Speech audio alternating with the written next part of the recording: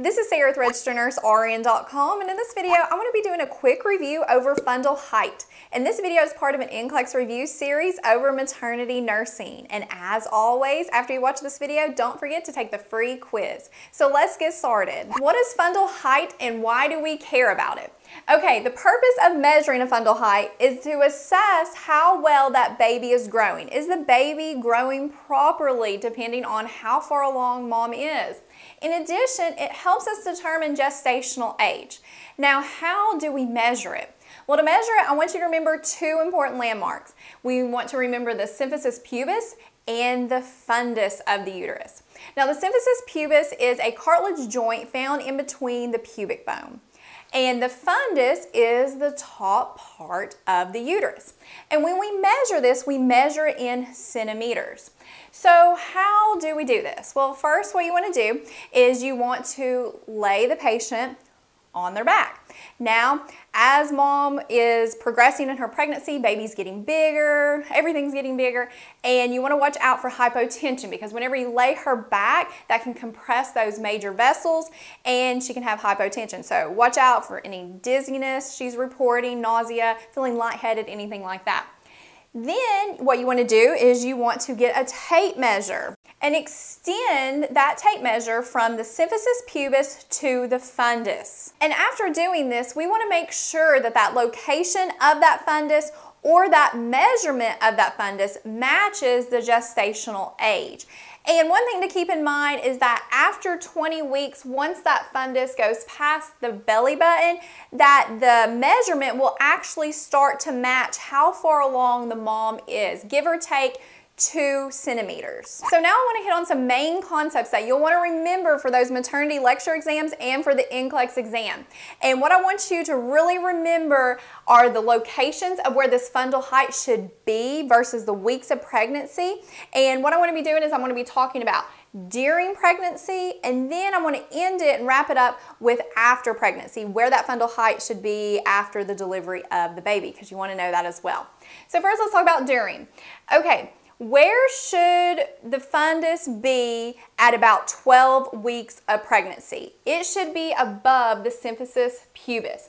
So about in this area right here, remember the symphysis pubis was that cartilage joint in between the pubic bone. Now, as the pregnancy progresses and she hits about 20 weeks of pregnancy, where would you find the fundus? At about the belly button. So we know if we were looking at the fundus, that if we find it in between the symphysis pubis and the belly button, about how far along is this mother? She's about 12 to 20 weeks because that's about the measurement. So the halfway point between that, let's say you have a test question and it says, you're looking at fundal height and you find it to be in between the symphysis pubis and the belly button. About how far along is she? Well, it would be about 16 weeks because that's our halfway point. Now, as I was talking about earlier, after 20 to 36 weeks, that fundal height will reflect the weeks of pregnancy, give or take 2 centimeters. So, popular test question would be, you have a mother, she's 26 weeks pregnant. Where would you expect that fundal height to be? Okay, well, it can be plus or minus 2 centimeters. So she's 26 weeks pregnant. It can be anywhere between 24 centimeters to 28 centimeters. So remember that key concept because tests love to ask that. Now, at about 36 weeks pregnant, where would you expect the fundal height to be? At the xiphoid process. Mom is probably going to have some issues breathing because it's up there where her lungs are, a lot of crowding. Now, after this time, about around 37 to 40 weeks, the fundal height is actually going to regress. It's going to go down about 4 centimeters. Now, why is this? Why is it going to go down?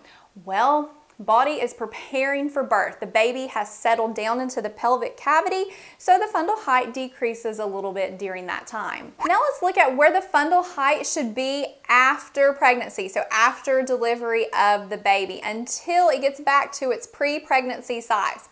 Okay, about 1 hour after birth, you should expect the fundal height to be at the belly button. So if you have a test question that says, Mom is 1 hour postpartum, where should the fundal height be? should be at the belly button. Now, as time goes on, the fundal height will decrease 1 centimeter per day. So it'll start decreasing 1 centimeter per day. So if the woman is 24 hours postpartum, where should that fundal height be? It should be 1 centimeter below the belly button. If she's 48 hours postpartum, it should be 2 centimeters below the belly button. Now, where should it be back at the symphysis pubis? At 7 days. So around 7 days, this is about where you should expect it. Then the uterus is going to start entering back into the pelvic cavity, so you're not going to be able to palpate the fundus any longer. This occurs about 10 days to 14 days, depending on the woman. And at 6 weeks, it should be back, the uterus should be back at its pre-pregnancy size. Okay, so that wraps up this review over fundal height. Thank you so much for watching. Don't forget to take the free quiz and to subscribe to our channel for more videos.